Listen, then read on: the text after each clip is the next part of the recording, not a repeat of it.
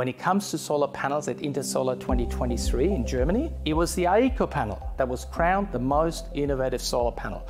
Now this actually shows that AIKO doesn't just have a commitment to mass-produced solar, but to premium solar, because they've picked the best technology, which is ABC, they moved it into mass production, so we got now a leading European research and product innovation team. They're a very serious player. And in their product range, there's one panel specifically that got me excited. In the full black, you get all the things I like in a panel. High power density, great looking. With most normal panels, even the ones with the half-cut cells, if there's a shade coming over the panel, you lose at least 25%, sometimes 50%, depending how the shade falls. And then the whole string can go down.